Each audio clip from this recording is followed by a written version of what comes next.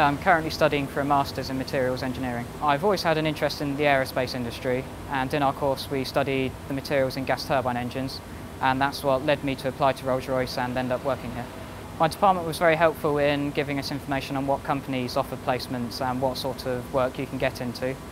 They also had sessions on interview techniques and how to apply for the placements. As a member of the Loughborough University liaison team, I'm a point of contact for the materials department, and as an assessor I will interview students applying for graduate or placement schemes. If an application meets our requirements, a student will be invited to an assessment centre where they'll undertake an interview. I've been working as a manufacturing engineer in a facility in the turbines division of Rolls-Royce. The technologies and the engineering are extremely advanced here. It's really fascinating, and the fact it's not the same every day is what I found most enjoyable.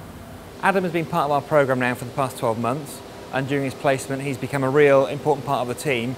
He's got real responsibility within the team for certain projects and programmes, and Adam's monitoring and performance is the same as any other Rolls-Royce employee, and we give him set objectives and tasks to deliver, which Adam works on.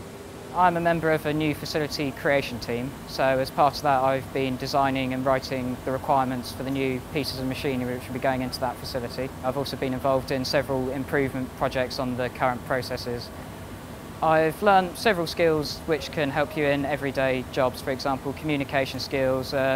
Being able to plan your work is obviously a very important one. I've also learned, if I decided to come back to Rolls-Royce, quite a lot of the skills associated within the company in this particular type of component as well. So if I did decide to come back, that would benefit me in the future. I've had very good experiences with students from other universities, and especially with Adam from Loughborough. They bring a real fresh pair of eyes to programmes, a real drive and real enthusiasm for getting to know what goes on, and it's really refreshing to have them as part of our team. On my placement I've had a tutor from my department who is one of the full-time lecturers, so if there's any issues that I have from the university point of view, she can help with that. She's visited 3 times. In the final visit there's an oral presentation that I have to give, which is to her and also some of my work colleagues. The performance of a student is monitored by their appointed line manager. At the end of their placement they'll be reviewed with their line manager, and someone from our Human Resources department will sit down with the student to review their performance and overall progress. The fact I've done a placement I think will definitely help me when I return to Loughborough.